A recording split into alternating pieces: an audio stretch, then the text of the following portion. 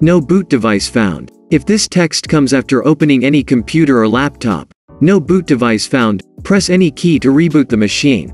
Today's video is about how to solve this problem on any computer or laptop. Wait for opening my laptop.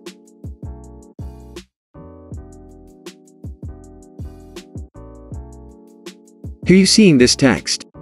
No boot device found. Press any key to reboot the machine. If we press any key press from the keyboard now, it will show the same problem again. So today I will solve this problem.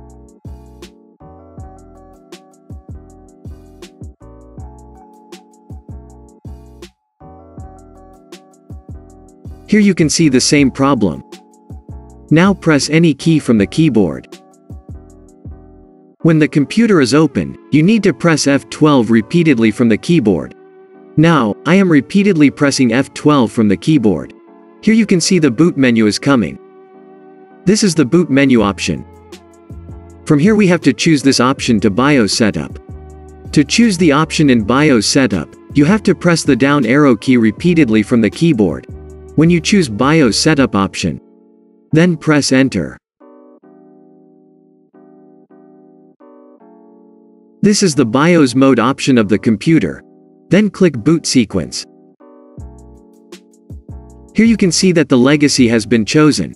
You can seeing two options on your computer. One is legacy mode and the other is UEFI mode. Here you need to choose UEFI mode. Then if Windows Boot Manager does not tick this option, tick it. Then click on Apply from the bottom. Then click OK. Then exit the window. Now my computer will restart and reopen. Wait for opening computer.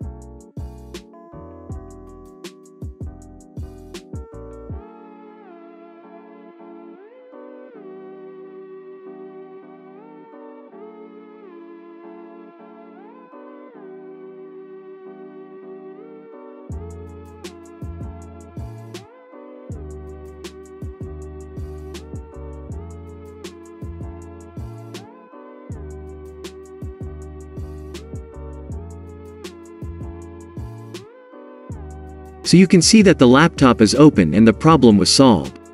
If you like this video, please subscribe to my channel for never missing new update.